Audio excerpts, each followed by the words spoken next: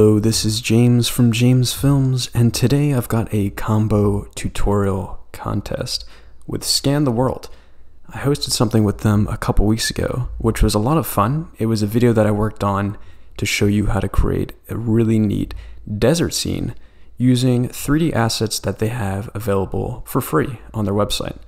If you haven't checked that out already, it presents a couple really interesting concepts that you can use for a variety of different renders. So definitely check that out if you would like to learn a bit more. So for this video, I want to walk you through how to do photogrammetry yourself using, anything from a phone to a professional DSLR camera. So photogrammetry is becoming even simpler. Been a lot of new developments to really make it exciting. I've even seen LiDAR being used with the latest iPhones to do 3D scans. One of my friends, Curtis Holt, has a great video about how to use LiDAR to make 3D scans. Check that out in the description. For this video, you can use something as simple as your cell phone and just go out into the world and scan something. So photogrammetry is the method we use to archive and recreate 3D objects, sculptures, and monuments. So step one is actually to take the photos. You need to have some photos in order to create 3D models, obviously. So there is no correct number of photos to take when photo scanning a sculpture or object, but it's recommended to take at least 50 to capture the most details possible. But some sculptures could require hundreds or thousands of images to really get an accurate scan, depending on the detail that you're looking for. Always try to take more photos than you think you'll actually need, especially because some might not come out as you expected.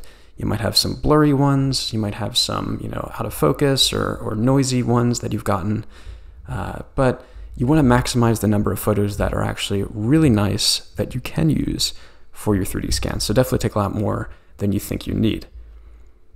You should try to get as many angles as you can about your object.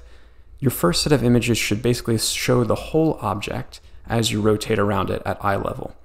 Then try to take additional images at different levels of elevation, but keep in mind that each photo should overlap by at least 60% or so the image before. This just helps your software as it's processing the images, because if you're making these large moves or you kind of forget to take a photo as you're transitioning around the object, the 3D software kind of forgets or really doesn't understand how to piece the images together in 3D space as it's compiling your model into a mesh.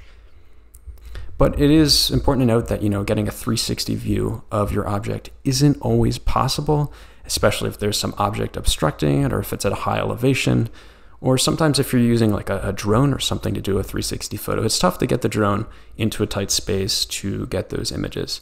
But just try the best you can, grab as much information as possible. And then when you're actually using that model in your software, like Blender, for example, you can kind of choose to show it from the best angle of the object that you have. So remember to get some information about your object or sculpture too. And this is going to be important for the contest that we're hosting here. We're looking for something that, has a lot of meaning or value to you. It could be a sculpture that is, in the middle of your town or city where you live, or it could just be some object that you have that's been in your collection for a number of years and is really special to you. Just get some information about it, because what Scan the World is trying to do is essentially make an archive of these objects in their database so we can kind of capture history and sculptures and the world in 3D scans. As the name implies, scan the world. We're scanning the world here. You want to make sure your images are correctly exposed.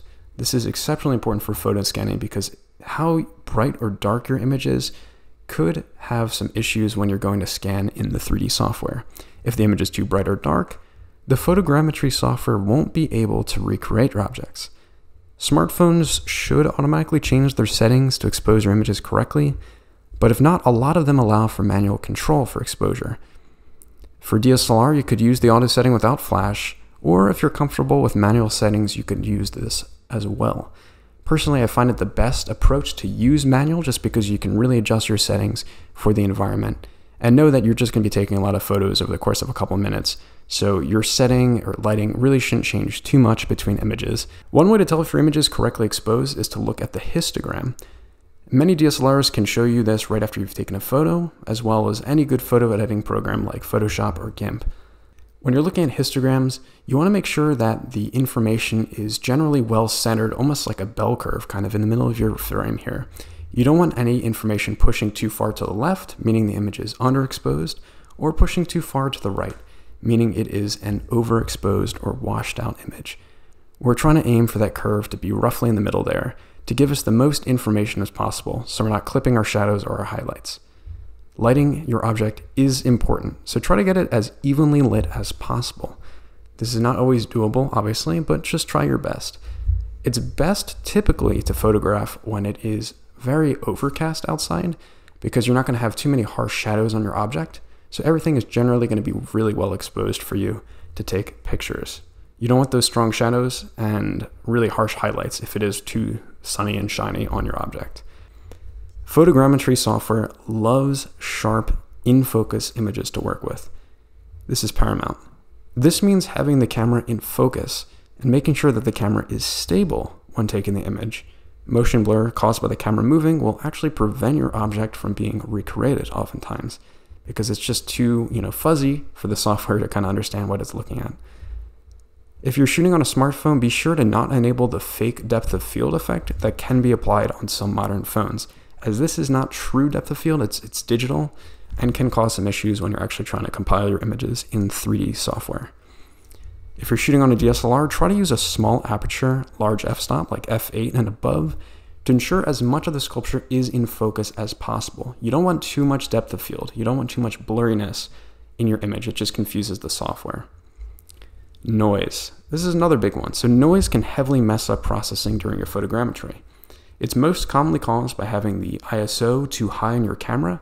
For example, when you're shooting in low light, you might ramp up your ISO, but other visual noise can creep in, like dust and dirt on the camera lens. So just make sure your camera's clean before you go out and take pictures. While you might not see it in the image at normal viewing scale, the software certainly does. It's very sensitive to these things, and it takes it into account during calculations.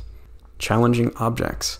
So photo scanning typically works best with objects that are solid and matte. Glossy objects like the hoods of cars or windows often cause a lot of issues because the highlights created can produce abnormal results in photogrammetry software.